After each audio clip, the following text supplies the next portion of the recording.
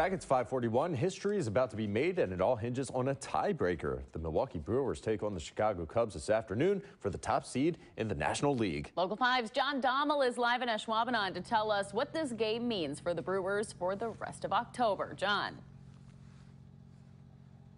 All right, Brittany, Nate, the Brewers will play game 163 against the Cubs at Wrigley Field to determine the NL Central Division crown. The loser of that game will go on to host the wild card game tomorrow night against the Dodgers or the Rockies. After that, the stage will be set for the division series. This is only the 6th time the Brewers have reached the postseason, and as far as the season series goes, the Brew Crew is 8-11 against the Cubs this year, winning 4 of the last 6. The Cubs' projected starting pitcher is Jose Quintana, while the Brewers' starter remains undecided.